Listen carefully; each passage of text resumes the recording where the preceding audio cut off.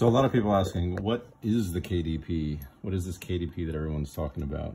Why is it so important? So if you look in here, this is the front timing cover, 6PT 12 valve. This happens to be a DCEC Cummins engine going in the right-hand drive ram at some point. And you can see there's a little dowel right here. With that little dowel, over time they rattle out and they fall between the timing cover and that cam and shear the gears and fall into the pan and wreak all kinds of havoc. So how do we fix it?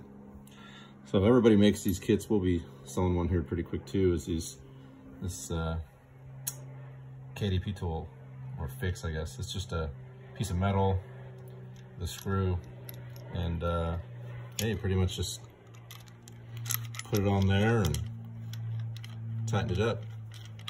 And that's gonna keep that pin from wobbling out. You can use a